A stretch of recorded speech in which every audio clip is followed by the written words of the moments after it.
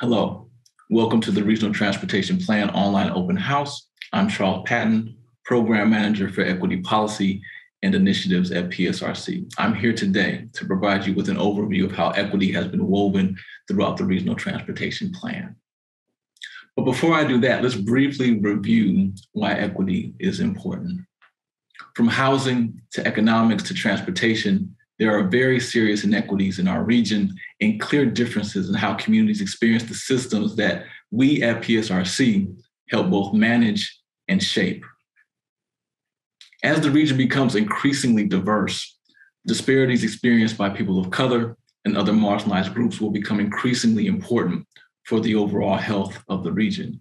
For our region to reach its full potential, all of our residents, regardless of their background, must be able to access the resources necessary for them to reach their full potential. And providing this access is not some zero-sum game where one group's gain is another group's loss. Research has shown that expanding access to resources is frequently associated with an expansion of opportunities, such as new jobs from innovative ideas. To provide a strong quality of life and improved outcomes for these marginalized communities, the region will need to continue adapting transportation services to meet the needs of these communities and improve their access to opportunity. As we developed our regional transportation plan, extensive outreach was developed to reach people with low incomes, communities of color, and linguistically isolated populations to inform the plan so we can better meet their needs. Responses were collected in multiple languages, and follow-up interviews were conducted to validate and build on the information they provided.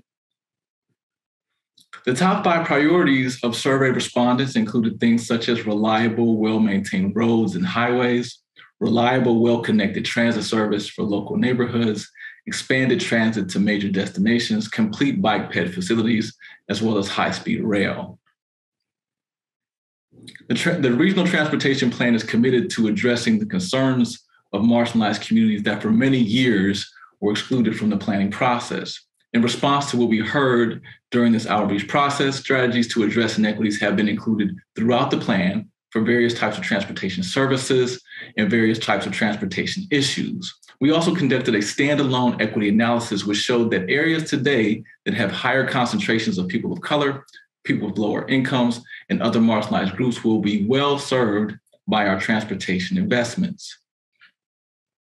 For example, as you can see in the chart, areas with higher concentrations of people of color and people with low incomes are projected to have the greatest access to high capacity transit in 2050. This includes access to rail, bus rapid transit, and passenger only ferries. That being said, as these investments are made in these communities and our region continues to grow, targeted policies and programs will need to be implemented to help prevent displacement of vulnerable populations so they can have the choice to remain in these communities and enjoy these improvements to the transportation system, as well as the access to opportunity these improvements will provide. Transportation can play a key role in creating pathways to opportunity for communities that have historically been marginalized and underserved. PSRC will continue thoughtful consideration of who benefits and who is burdened from transportation investments as we prioritize future projects.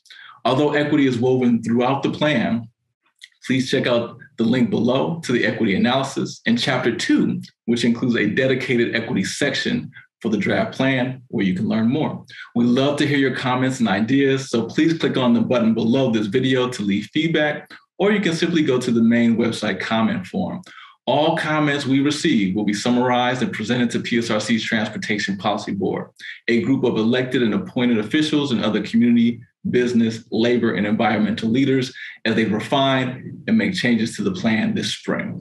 Thank you for visiting our online open house, and please make sure you check out the other topics.